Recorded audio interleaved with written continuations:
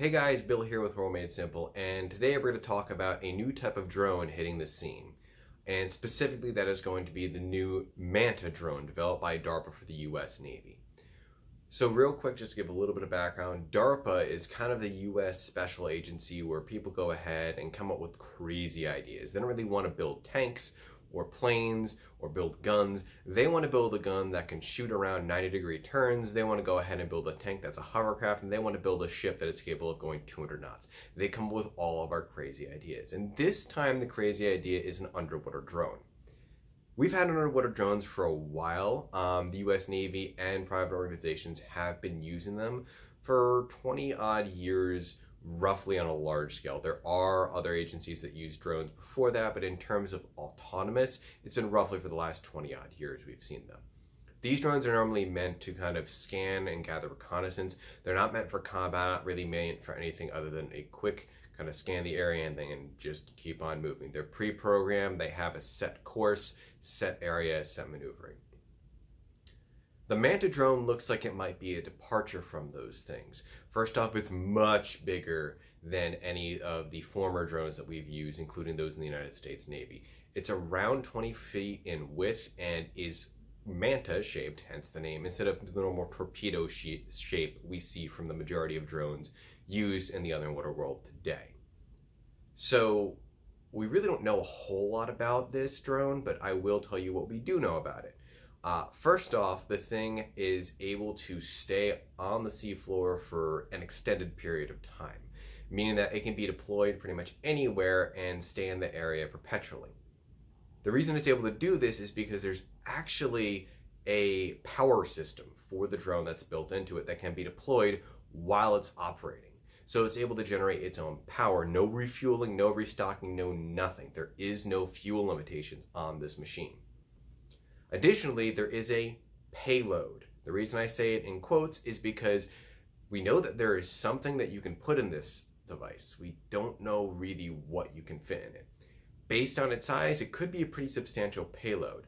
And officially, DARPA has said that it is scientific matters that it will have payload-wise. That's also usually DARPA talk for, we're going to put a lot of things in here, we're not going to tell you what they are, and there's a fair chance that they can blow you up. But we're not going to tell you that just yet. We don't know if it can hold weapons. Based on its size, I say it could probably fit one 21-inch torpedo. And if they're building specific munitions for it, it can fit potentially more. That's all speculation at this point. We don't know what it can do. Right now, the only thing we know it can confirm do is stay in one place for an extended period of time. And that's about it. That by itself is a huge leap forward over current underwater drone technologies, which usually have a pre-programmed route, go from point A to point B, and then come back and don't do really anything else. These are meant to be sentries by the sound of things right now. This drone itself is not a game changer, but what follows it could be. What I mean by that is this is the first generation in a new type of underwater drone.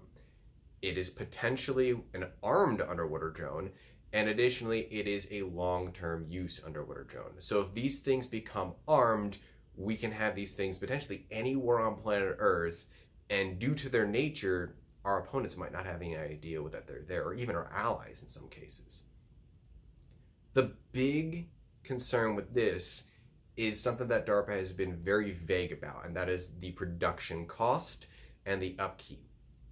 If the production cost and upkeep is low enough, you could see nations start spamming these things out like crazy once the technology reaches the open market.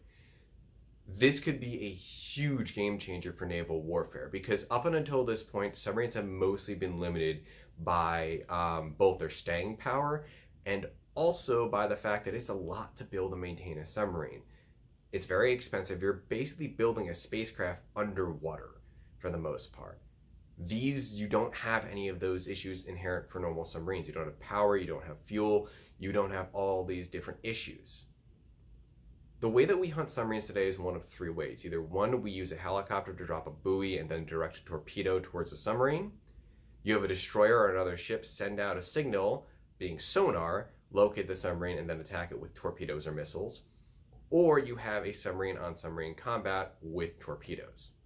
All three of these ways kind of rely on there being a low number of submarines because there's only so much that we can track using homing torpedoes rather, and homing missiles. If there is a lot of underwater targets, this could potentially be a hazard. Same issue you're seeing with drones. If you have a ton of surface drones operating in a swarm-based manner, it is very difficult for air radars to go ahead and track them and take them down.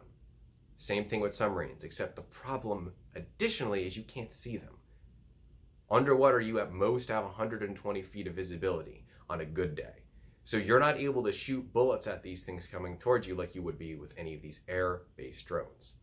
So this could potentially be a massive shift in naval warfare, but it's just too early to figure that out right now. The Manta Drone, we're probably going to find out more as the technology starts entering common practice and as DARPA is conducting more tests. I don't think that the Manta Drone itself is going to be the platform that we see used in the US Navy. I think it's the next iteration of that platform that's going to be the thing that kind of redefines all of underwater combat in the near future. So that being said, Mondays is going to be a military day from now on. So basically anytime you see a video on Monday, it's going to be on a military topic. Friday is going to be a news topic. Wednesdays, for right now, is just going to be kind of anything I'm throwing in there. But with that kind of update out of the way, I'll see you guys in the next video. Take it easy.